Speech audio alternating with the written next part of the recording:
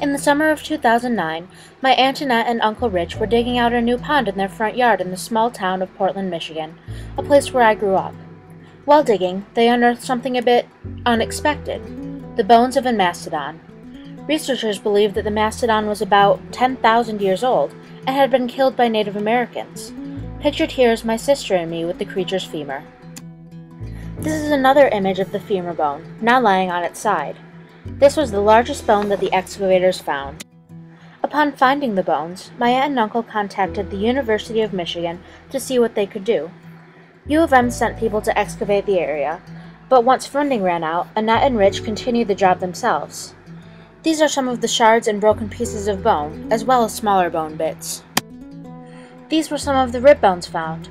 The length of the unbroken ribs could easily dwarf the human arm.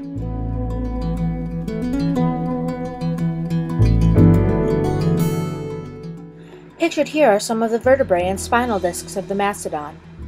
These were some of the pieces that my aunt and uncle were most proud of finding, as they had almost a complete set. What Annette and Rich were most hoping to find, though, were the teeth of the mastodon, but unfortunately, none were uncovered. Aunt Annette and Uncle Rich donated all of the bones they found to U of M for further analysis and eventual display. One person asked Annette why she wasn't going to keep a bone as a souvenir. She responded, "What would I do with it? Have a femur for a coffee table? A rib on the mantel?" This is a piece of the mastodon's tusk.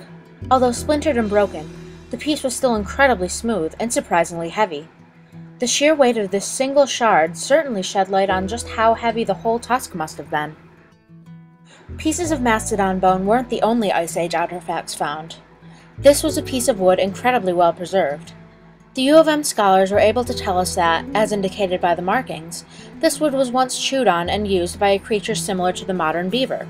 Of course, this prehistoric beaver was the size of a modern bear. Here is an image of one of the later bones excavated by my aunt and uncle. It was yet another femur, but obviously broken, unlike the other femur found. An image of Uncle Rich and some of the family members out helping with the excavation of the would-be pond. The large area dug out for the pond helped contribute to the number of bones found. A few more bones were uncovered after our visit to the site, but not many. More bones would have probably been found had they continued to expand the size of the pond, but my aunt and uncle decided to leave further exploration for later years. They still wanted their pond, preferably without a completely torn-up front yard. Naturally, the members of my family took a picture with the femur, just as a number of families in the area were coming out to do. Although not every member of my family was present, it was still an amazing experience to have, and proof that a big extended family affords some of the best connections. Thank you for listening to my story. Photographs were taken by Devin Haddis and Annette Schneider. Background music is Reverie, Small Theme by Ghost.